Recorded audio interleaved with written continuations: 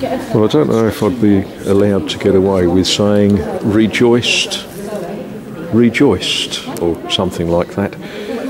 This is the progress in the main body of the church. I'm no longer allowed in there because it's become a building site.